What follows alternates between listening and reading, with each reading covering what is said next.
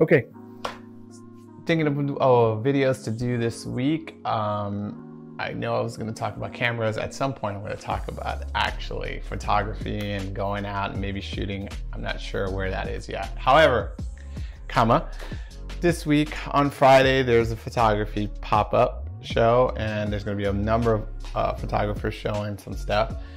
This is my second go around here in San Antonio doing this, or my third. I think it's my second.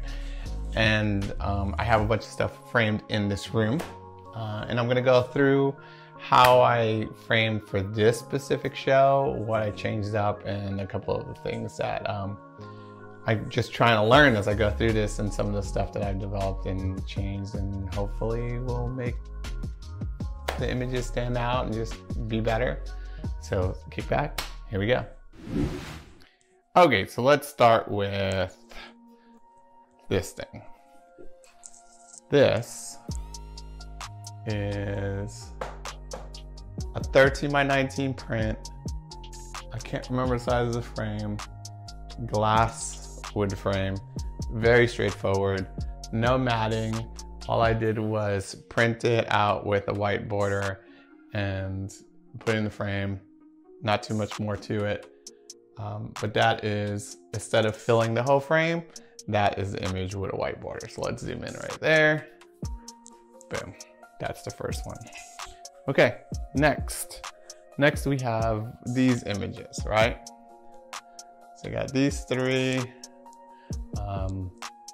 These were for a show last month, and these are 18 by 19 as well, but these are matted. And this time I did plexiglass instead of glass. And I know some people shun on that. They'd rather have the glass, but I just wanted to give it a shot, see how it worked. It looks really good. Prints came out very well. Obviously same size, I printed all at home. And then I like the way it looks with the matte. So once again, no matte, just printed with a white border. And then, probably over here getting dizzy, matted, right? So this is matted plexiglass frame. Okay, we're going to move over here. Of course, I got the dog here. And we're gonna go here. Here we go. We'll put this right here. This is similar to the one up there. So once again, 13 by 19. This, however, is printed and framed to fit, right? So no spacing, no matte, glass, wood frame. It's pretty cool. These work as well. Okay, we got another series. Then we have something like this.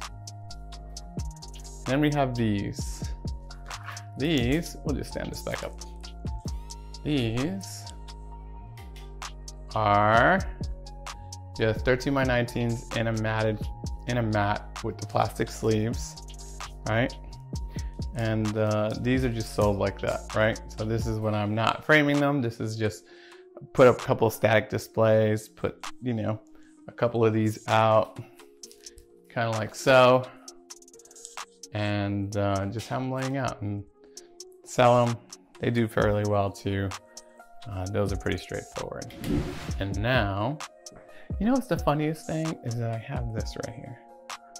This gimbal that my buddy lent me. Yet I'm walking around holding this thing on a tripod. Okay, but for this show, this is what we're doing. Let's get some lights in here. Okay, for this show, we're doing 11 by 14s, matted and framed. Shameless plug to my buddy Albert and his cool mugs he just got. I'll put his link on the bottom. He does amazing paintings here locally. Okay, so let me sit down right here. So these are a little different. This is totally different, this go around. So what I'm trying to do this time, let's move this over, is These are also, I think, these are glass, right? Glass frames. But this time around, I did a couple of things. I put these little tabs in the corner, so when people frame them, they don't like scratch up their walls. I also decided to tape and seal the frames. You know, it's not like the best work, but I'm just thinking about, you know, giving them a little bit longer of a shelf life. Sealing it doesn't allow the dust to get in there.